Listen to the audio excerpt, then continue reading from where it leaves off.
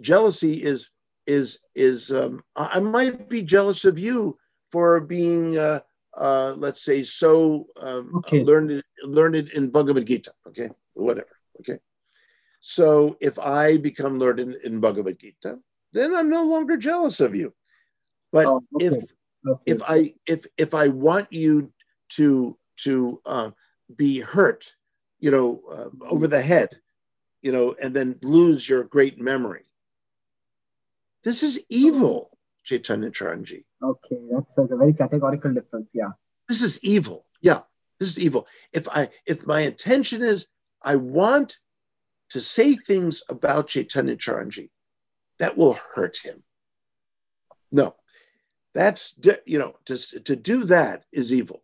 To say I want to offer constructive criticism to this devotee because I see him actually hurting other devotees, and I want to make sure that, one, he's aware of it, two, that maybe he could correct it and not hurt other devotees, and then you see everything's elevated to a higher level.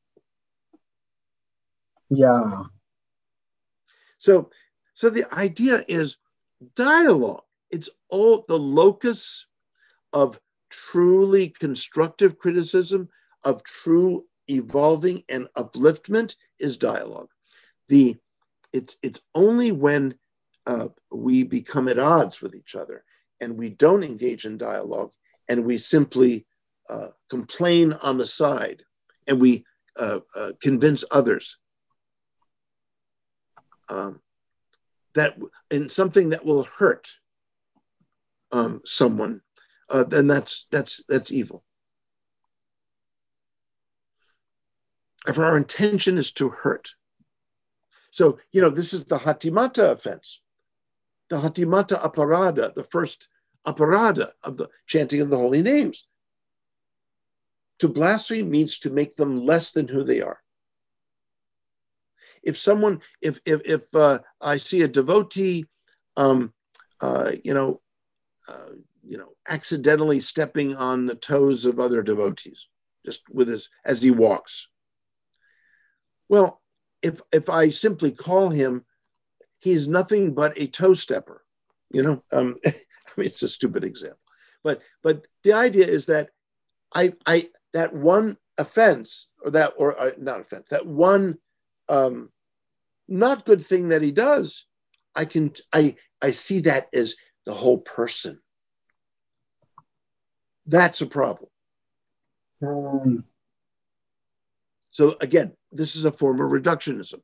I take the weakest part of a person and take that as the whole person. That makes sense. That's reductionism. And then to go further to our topic, to give some interpretation on the holy name. There we go. Now, there's the aparad of giving some interpretation. And here I am today. I could be looking like I'm giving some interpretation on the holy name. Okay? So what does that mean to give an interpretation? What this means is to take a universal mantra, as the Maha Mantra, and say that it means this, as if it only means this.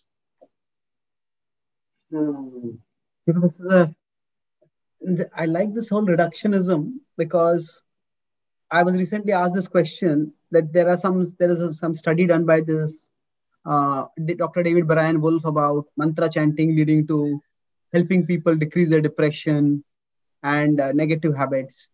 So this question came up, isn't that a mundane interpretation? So I corresponded with that devotee also. He said that apparently Prabhupada in BTG when BTG was being published, Prabhupada, devotees talked about how chanting changes the brain states, like something similar to what psychedelic drugs do. And now I don't remember the exact specifics, but Prabhupada was not very, very approving of that kind of explanation at that time. Right. But we can say that chanting has, say, social dimensions, physical dimensions, neural dimensions. But to say that that is all that chanting is, that is where it will become a problem. That's right. So, just like when I have colleagues telling me that the Gita is about offering the fruits of your activities, or not being attached to the fruits of your activities. I've actually heard academic colleagues say that's what the whole Gita is about. And I say, you're kidding me. You're kidding. You're kidding. Yeah, I mean, no, come on. Mm-hmm. Maybe in chapters 3, 4, and 5, maybe there's, but even those chapters say much more than that.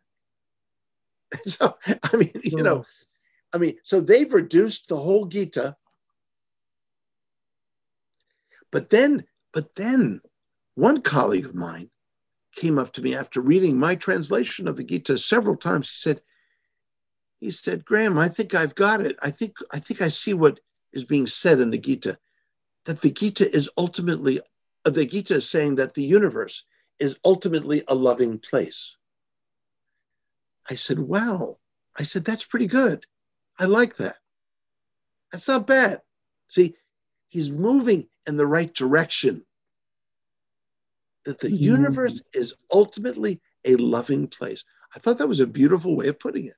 Beautiful, really. I like it. And it does seem also, so it is also so non-sectarian in a way that is harmonious with the principles of bhakti. That's right. Yeah. The universe is ultimately a loving place. I mean, one could fill that out, and go crazy with that statement. So it's by summary. One thing we learn in graduate studies is how to summarize things. And by the way, you do this beautifully in each of your presentations with your interviews, but how to summarize things without reducing them. That's hard. How to summarize things without dummying it down. Again, another form of reductionism. Yeah, I'm thinking about this universe as a loving place. We as devotees might also reduce the Gita. This world is a place of misery. Yeah, there we go. Well, yeah. The Gita says that this world is a place of misery, but the Gita doesn't just focus on this world. Yeah, and also, in a sense, gives us a way to live in this world so that we need not be that miserable. That's right, exactly. Yeah, Arjuna is crying at the start of the Gita, and Krishna doesn't say, Arjuna, you are crying now? You realize this world is miserable. No need for me to speak anything more. Yeah, that's right. You've reached perfection. Yeah. Yeah, your state of hopelessness is exactly where you should be. You're hopeless? Good. Stay there. Yeah. That's not what happened. That is not what happened. Not at all. And when dialogue, the whole Gita is a dialogue. And when this dharmyam samvadam, this sacred dialogue, is that phrase is used. Dharmyam samvadam is used by Sanjaya. At the end, Sanjaya is in a fit of ecstasy when he thinks about this dialogue. So dialogue also has the effect of uplifting others